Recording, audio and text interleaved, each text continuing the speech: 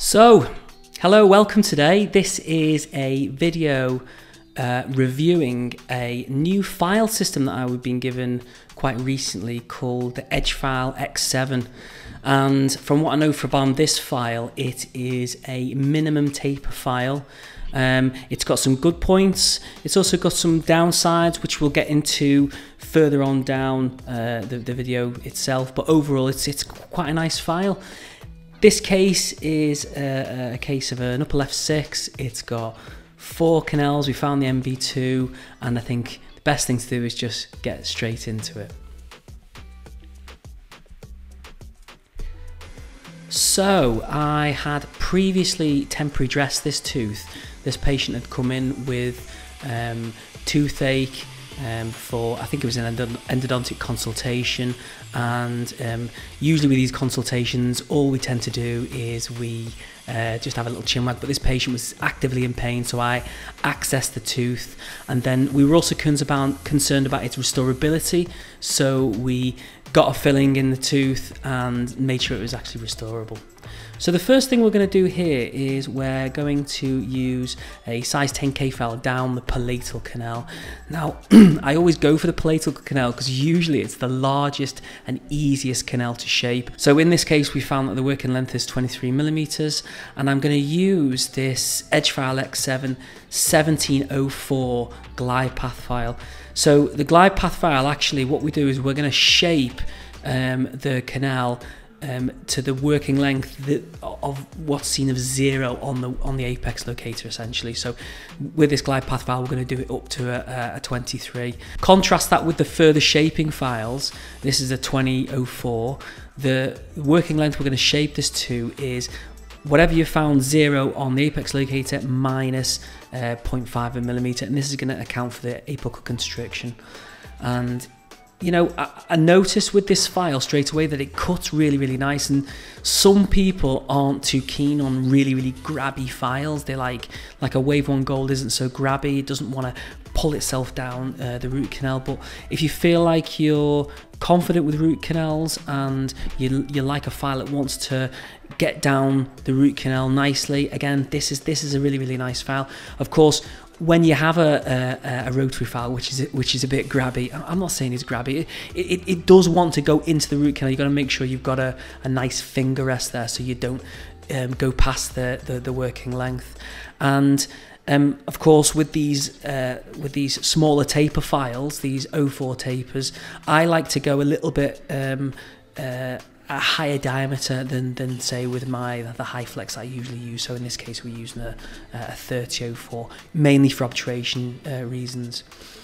We've shaped the palatal canal. We are now moving on to the DB canal. Again, psychological thing. I know the MB is going to be a pain in the backside, so the DB is the second easiest file to get the canal to get down. So I'm making sure I get down this DB, you know. So I'm using my apex locator here with a size 10K file, and we're getting a nice 0 reading here. And as I pull the K file out to measure, the working length is 22. So again, we're really moving on, and most of my root canals are 2 hours long, and when I feel like I'm shaping really nicely and getting down those working lengths really quickly, I'm feeling like, yeah, nice one, let's get on with this. And essentially the filing protocol is exactly the same as the palatal canal.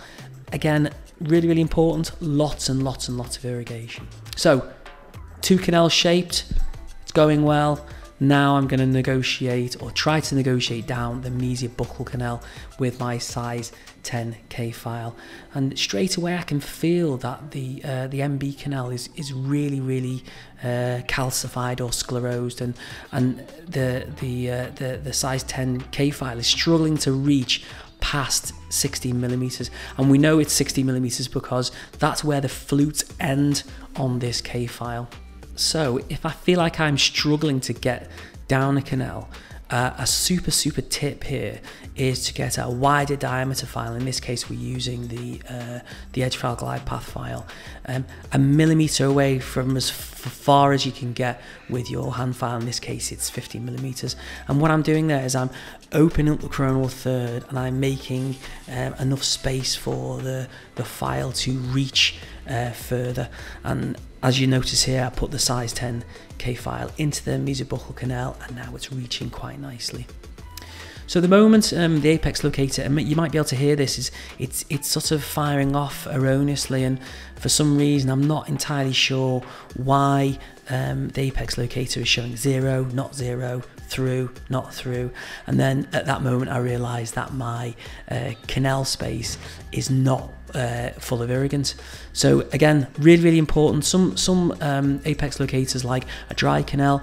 In my case, the apex locator likes a wet canal, and all I have to do is just fill the canal up with my Irriflex tip, and straight away the apex locator is working quite nicely. So we're going to use some really careful watch winding motion here with the hand file, and we're just kind of just feeling for that 0 reading. A lot of the time with the 0 reading as well, I like to push the size 10K file through the apex and then back it up rather than getting up to the 0. I feel like it gets a more accurate result. And here we can see that the working length is 20.5.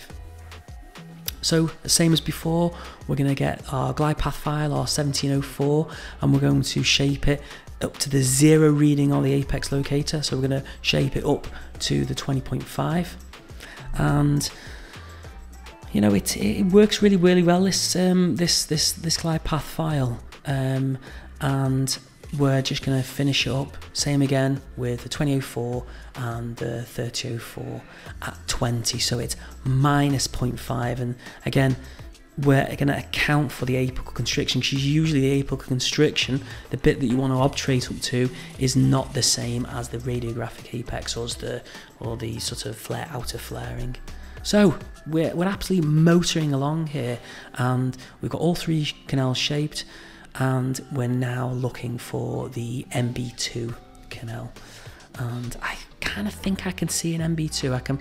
I'm looking at the sort of developmental lines on the pulp chamber floor. Obviously this helps with a microscope as well. I think with just normal eyeballing this, it'd be completely impossible. And we can kind of see maybe there's like a suggestion of an opening here, but at the moment my hand file just can only just sort of negotiate maybe the first 1 millimeter or 2 millimeters. And you know, if I were to use the hand file quite a lot in this place, there's a risk of separation. So what I'm going to use now is some diamond coated ultrasonic tips, and what this does is it just very carefully removes the dentin around this orifice. Of course you could use a fast handpiece, but again I feel like using these diamond coated tips, you have a lot more control, and there's less risk of perforation. And as you can see here now, the orifice is much more open, and we can start to negotiate down the canal with this size 10K file, but it's still finding it difficult to negotiate. So we pull out the big guns, we use these D-finders. These D-finders are absolutely fantastic. Okay, if you're struggling to get down any kind of root canal, we use these D-finders at a size 21, so it's a bit more stiffness. And here you can see that it's with a little bit of very judicious watch winding technique, the D-finder is now starting to reach a bit further, but we're getting now this hard stop.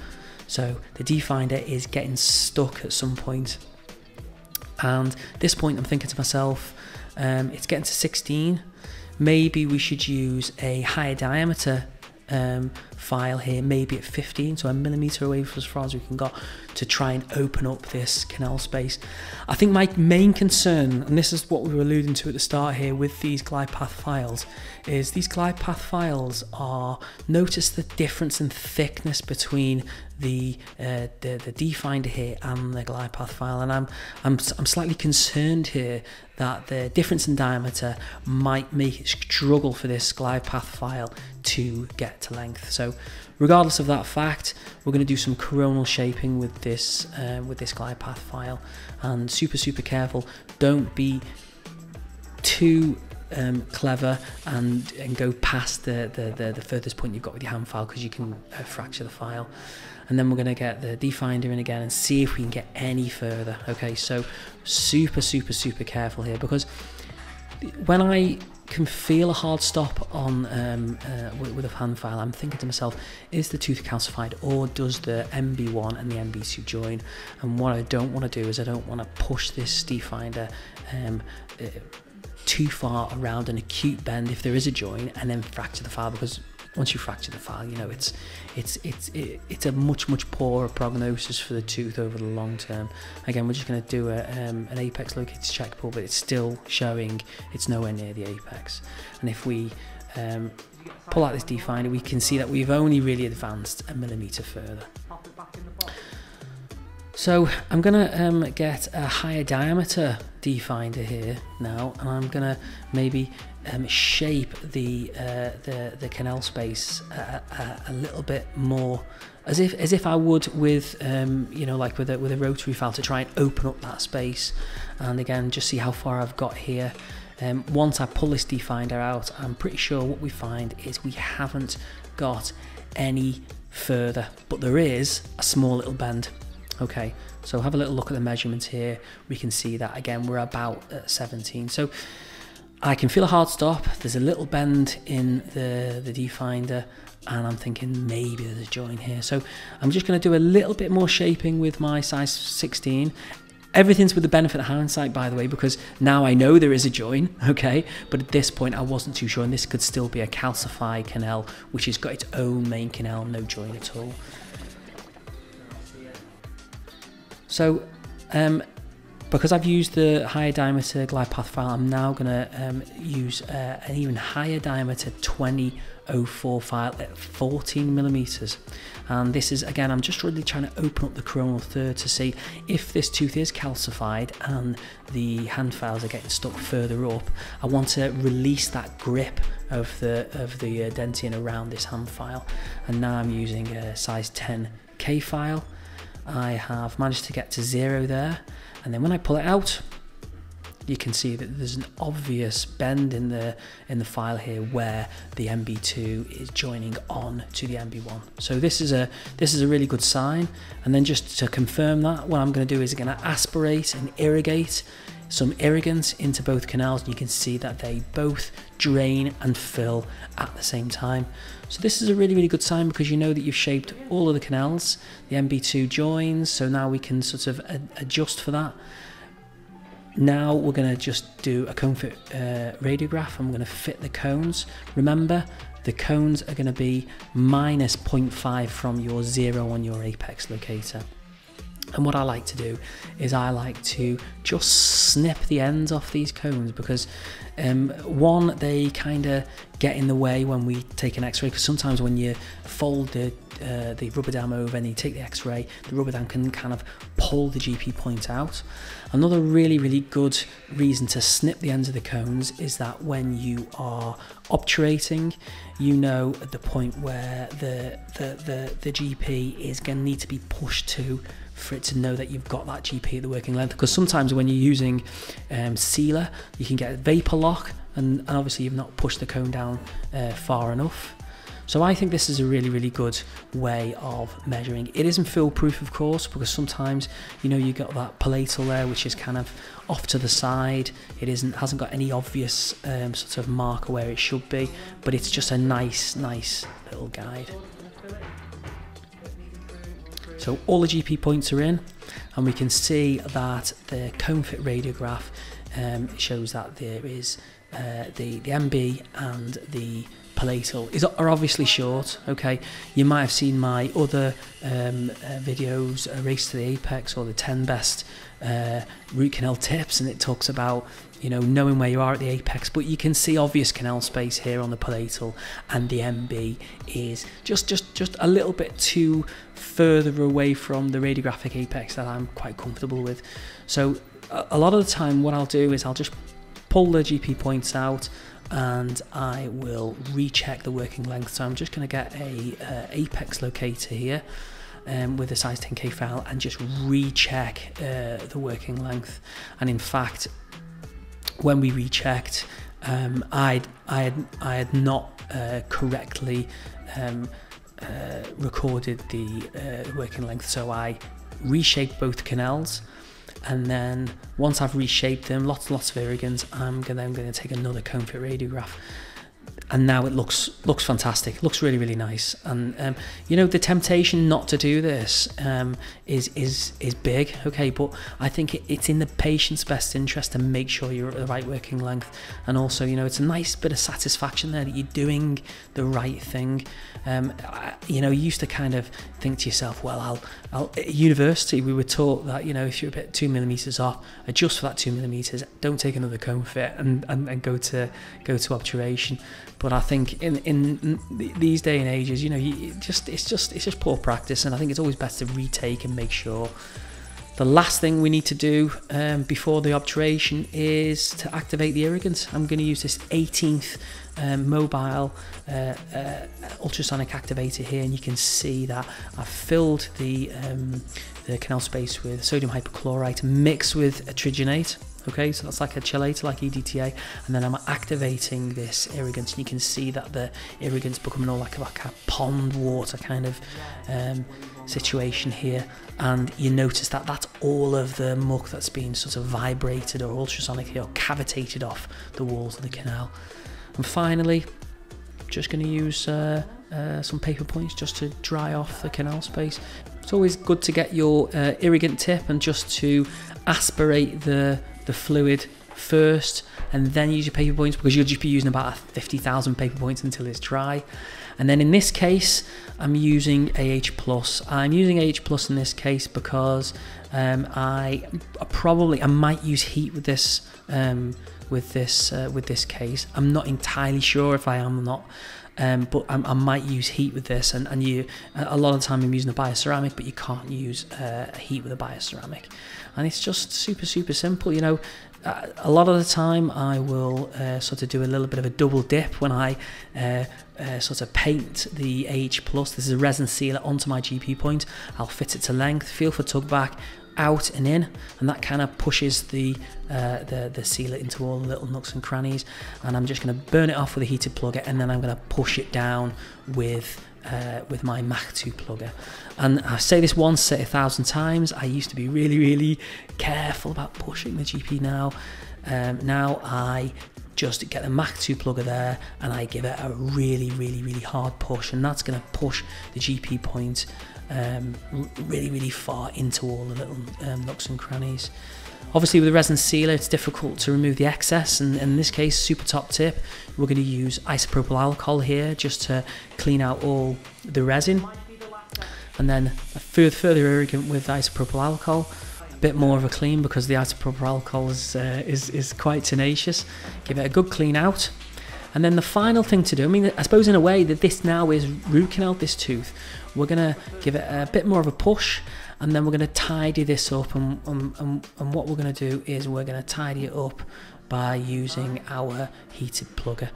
And I suppose in a way, I do this for two reasons. One is because I think it looks pretty. And I know you're not really supposed to do things to make things look pretty, but mainly, and another reason why I like to tidy up the coronal orifices after we've done root canal is that you can place your sealer down there. So I'm using like I'm using a light cured GIC, so that can sort of sit in the well.